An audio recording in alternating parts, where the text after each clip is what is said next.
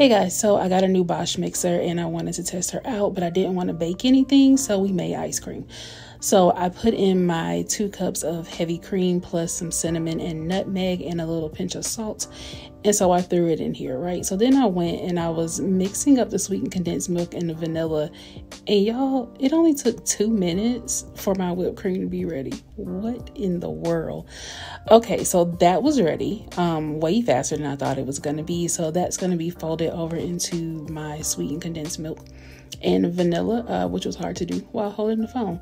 So just as a tip, fit the foil over the outside of your pan, then flip your pan over, drop your foil inside, and now boom, it's in there. All right, so I'm gonna start by layering the base of my ice cream. So I'm gonna do the ice cream base, which is just the whipped cream and the sweetened condensed milk.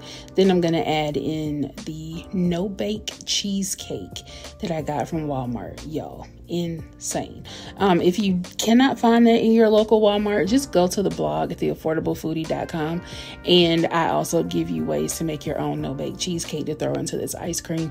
I added crushed cookies to it. I forgot to add the bananas on this layer, but don't worry, they are in there on the next one. See, added them right there.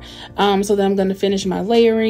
I'm going to add some more cookies, and then I'm going to add some more cheesecake as well. I probably would add more cheesecake the next time I do this because it is chef's kiss.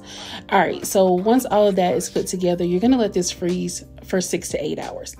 I can tell you, I let it freeze overnight. It was rock hard when I took it out of the freezer, so it's going to need to sit out a little bit in order for you to be able to scoop it out. But it is the most delicious ice cream.